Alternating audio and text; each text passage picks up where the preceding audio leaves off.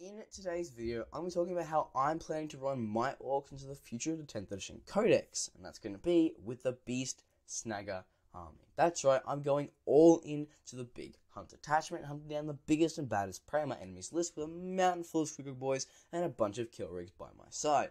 This is how I plan to run my 10th edition orc army. But yes, there's so many people who disagree with this and believe that Beast Snaggers are absolutely garbage. They're a stupid army that randomly came in and ruined Orc synergy, and this attachment is one of the worst in the Codex. And while those may be somewhat true, especially the part about being some of the worst Codex, one of the worst attachments in the Codex, I still believe that this attachment is really, really good, and when paired up with the right matchup, can do absolutely hell to the enemy. And if you're playing it well enough and play with the correct units in the correct way, this attachment can be hell for anybody. So in this video, I'm going to explain to you how exactly I plan to change up my list and give you an example list of what I'm going to run with the Beast Snaggers and how I'm going to prepare it and what units I might bring besides Beast Snaggers. And I'm also going to run you through the basics of the rules and stratagems and enhancements and kind of give you a really full in-depth guide. Yes, I've already done this previously on my channel where I ran through the Beast Snagger attachment, but I want to give you a full in-depth one because this is my very, very favorite attachment, and I want to give you the best, most mind-boggling for me, all my competitive knowledge into this attachment and give you my best ideas and my best thoughts about how we can run better with the Beast Snagger attachment. So I don't want to waste any more of your time. Let's jump straight into it with the very first one, which is the core rules of the Beast Snagger attachment.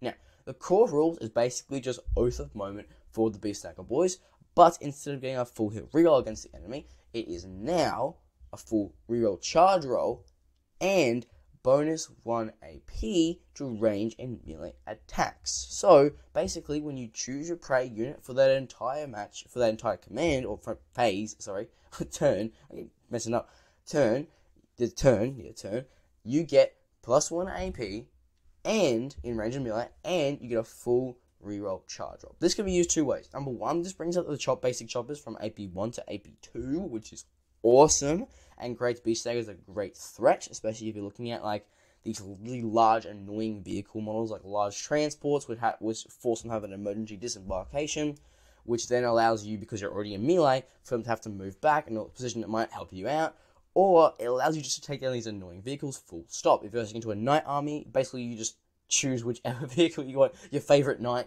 and you go for gold. But in other armies, this can really work well at taking down massively annoying vehicles, but also getting into transports and forcing the infantry units to disembark in a way that you didn't want them to, or threatening them with a potential chance of having a targeting of prey, and then they don't really want to transport up because they don't really want to lose the infantry models. This also works really well in a situation where your character has to be picked. Now, for this, you can't just have Oath of Moment on anyone. It has to be a monster, vehicle, or warlord, and if none of those are present in the enemy's list, you can choose a character.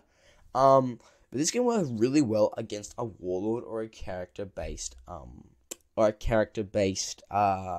unit who's running into a really big squad, or any monster or vehicle who just generally leads a squad or leads a situation that it was really well for you. Basically, it's all about positioning, because the infantry unit's going to be up on the board, sitting, kind of wanting to get the points, and the monsters and vehicles are either going to be sitting back, doing a bunch of indirect damage, or going to be up. Either way, it's about positioning. If you can choose the correct one that benefits your movement phase and allows you to kind of have the better go, if I'm going to say that correctly, you can use the reroll charge roll to get some insane movement, because the Beast Snagger boys with the kill rig, when an enemy is snagged, they get a +1 to charge roll. So you're getting a +2 to charge roll, getting an advance in the war, getting a 6-inch, 7-inch charge because you're -2, and having a full charge reroll. You're looking at a pretty strong movement potential. So you can feel decently confident in the chances that Beast Snaggers are going to charge. And with all the new rules that are coming out with allowing Beast Snaggers to charge more, you can feel confident with this. So also, don't forget to use it as a movement strategy for if you want to get up on the board and you want your units further up. You can use this with the WAR, advance and charge, and get a 6-inch charge with a full charge reroll, and just make life a lot easier for you for getting grams. This allows you to become on points and just do a bunch of damage to the enemy in a selected way. So don't feel scared to charge with these guys, because charging is a whole lot easier with this attachment. So ultimately, like I said in the Beast Snagger attachment video, it's a bit niche, but it can still work. Characters still work, warlords still work, it can work. Obviously, you want monsters and vehicles because everything's anti-vehicle, anti-monster pretty much, but it can work for warlords and stuff, and the reroll charge rolls are amazing, and it makes sense for it's more accurate. You know, beast snaggers want to hunt the biggest target possible, so having a massive unit, enemy unit in your army, they want to hunt that, so it makes sense for them to hunt that stuff. So obviously, core rules is awesome. You get that +1 AP, so all your strong units are getting that +1 AP, especially your massive squig hog blobs are getting that. Your kill rigs are going to be getting that with their with this the gun that lets the enemy be snagged, and like the catapult and like the Warboy Tower, they're all getting +1 AP. So the Warboy Tower is like AP4 now, I think, or AP3. Like, that's good because it's not just melee, it's also range. So that makes it really good. So ultimately, good movement strat for getting faster movement and confirming charge rolls and to get you up on the board faster, but also great for increasing the killing potential of just anything amazing. So yes, use it as killing, but also remember use it as a movement potential.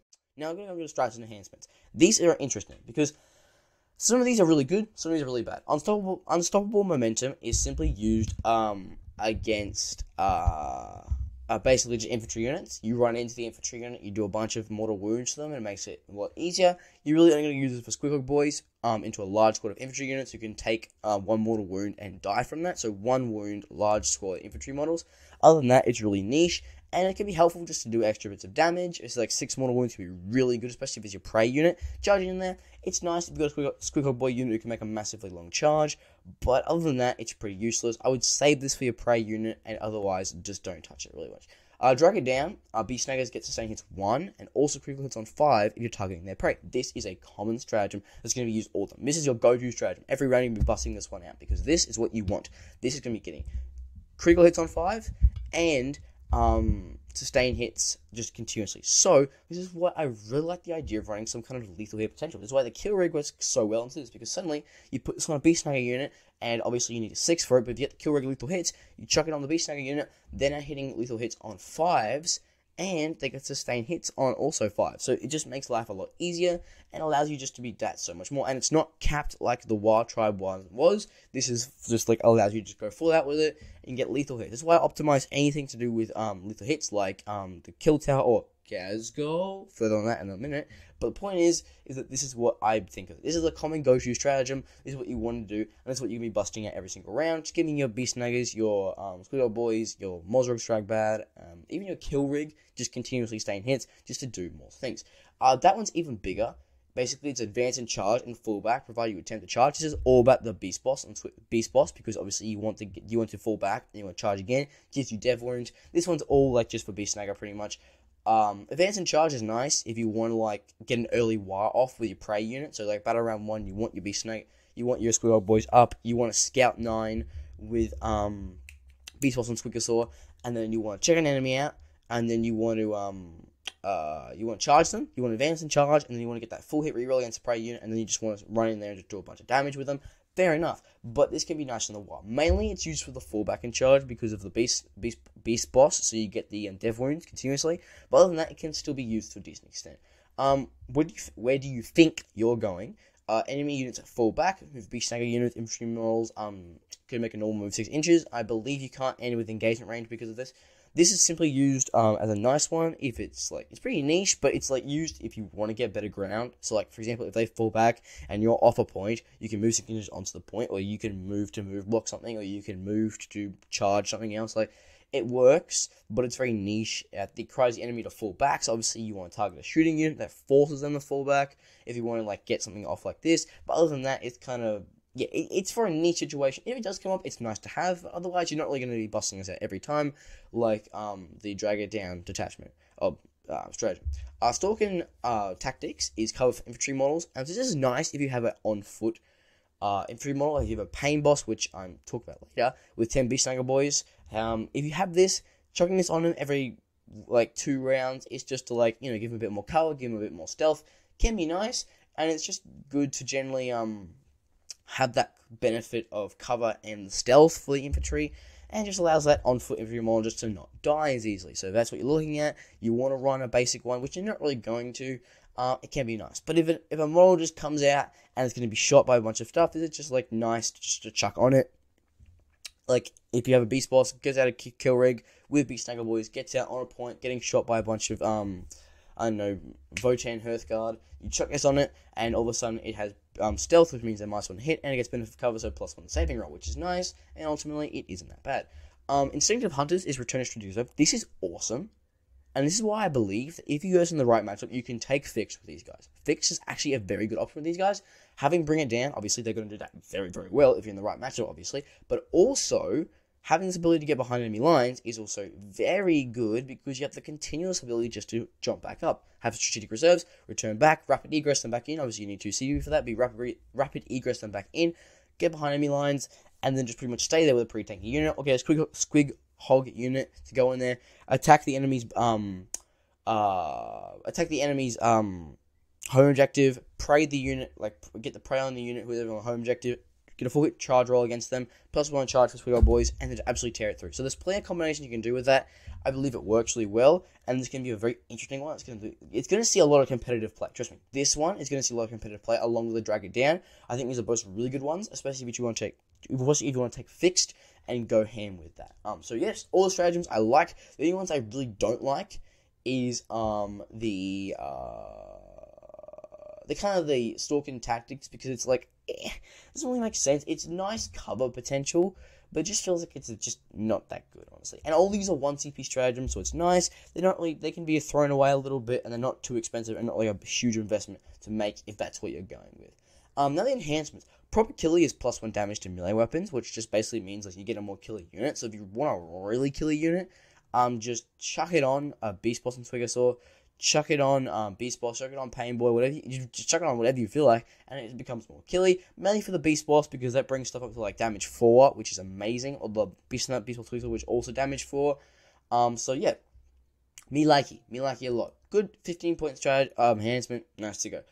Glory Hog, this is Scout 9 to the Squig Hog boss, which basically means you can have a midfield Squig Hog boss before the game even starts. Meaning you have so much pressure for the prey unit, so much pressure for the home objective, so much pressure for any objective you're on, and just great potential just to decimate scout units, decimate infiltrator units, and how to have more scout in the game. Along with a Zorgro Wartsnagger 20 aggression mob, you now have 2 Scout 9s who are going to be moving up, which means you now have scouts, and you can have infiltrator if you include some kind of commandos, or you include some kind of snicker. So you're going to be have access to those scout things, those infiltrator things, and honestly could work really well if you play it cards right. But honestly, having a midfield 8-man Squig Hog unit with Beast and Squigosaur is devastating. I think it could work really, really well.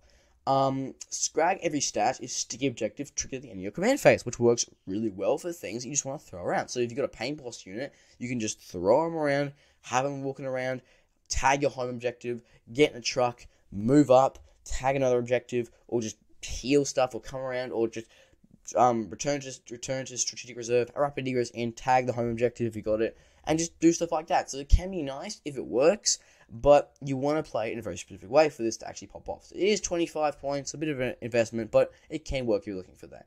And Slurry is a Squig Goth, -1 to wound for Squig Goth boss, provides strength greater than toughness, basically the casual beast snare experience, -1 to wound if the strength is greater than toughness. This is kind of gay, and I don't really like it. I'm just going to be honest, it's kind of stupid. Now, these enhancements kind of suck. If I'm going to be honest, they're not really that good, but they can still work. They're not as good as the stratagems, they can still work if you play them correctly. Now I'm going to go into my example list, which gives you an example of how I might choose to run my Squiggle Boys or my Beast Snagger Boys into the new codex when it's fully released and we have all points officially ready to go. Okay, this is my list example. I'm running through them and I'll explain kind of my theory behind it. So it's going to be Boss Synchron, Gazgirl Thrackler, Mozro Scragbag, Zorko Wartsnagger, Beast Boss on Squigosaur, and a Pain Boss. Now, the Beast Snagger Boys want to be led by Beast Boss, and the next 10-man Beast Snagger Boys is going to be run by Pain Boss. The Gretchen Moles, obviously, the 22-man Gretchen Moles is going to be run by Zorko Wartsnagger. The Gretchens are actually split up into 2 squads, so it's two 11-man squads, not one 22-man squad. 3 Mega Knobs, and that's, if you can see it, that's going to be 6-6, which is actually going to be 8-8. Squiggle Boys being led by Mozrog and Beast Boss and Squigosaur, and a kill rig for a vehicle. And if I have points left over because of these official points, I'll have a truck right there, ready to go. So, my theory for this list is basically just to go full Beast Snaggers, but to get the huge benefits of lethal hits from Gazgirl, so that the things that sustain hits and the critical hits on 5s is now going to be used so much more effectively. I personally think that Gazgirl Thrackler is a huge benefit in this list, especially just to get that lethal hits off for the already really strong Beast Snagger based units. Now, some people will say this isn't right, isn't competitive, don't take Gazgol, what are you doing? But I personally think that it can work really well if you play it in the right sense. So I'm going to give it a go, give it a couple of tests. I think it could work really well with the sustain hit strategy, to give you critical hits on 5s, not 6s. So I just want to take it, give it an example, and if it works, if it doesn't work horribly, then I'll replace it with a Kill Rig model or another Beast Boss squad. But I think it can have a potential to work really well. Boss Snicker, because he is now a lone operative unit, and honestly, a lone operative unit who can have Infiltrator is amazing. I'm so glad they gave him lone operative if he doesn't lead the commando squad, because now I can take him and I feel complete confidence he won't be absolutely shot off the board, and I love that very much. So Boss Snickrod coming in, scoring a bunch of points, scoring 60, 50 potential points, which is awesome, and I love him. Mozart Scrag Bag, Linear Squiggle Boys, because he does incredible stuff to them, and Beast Boss and Squiggle also Linear Squiggle Boys, because he does awesome stuff to them as well. Zorko Wartsnagger leading one of the Gretchen squads to give him that scout ability, to have him up. And then a regular Gretchen model just to do some side things and generate more CP. Beast Boss on one Beast Snagger Boys, because obviously he gives them a bunch of buffs, -1 to hit, and just makes me love them that much more. Pain Boss, which is interesting because I believe he can work really well with the Scrag and Tag, or Scrag every stash enhancement, which gives him the ability to gain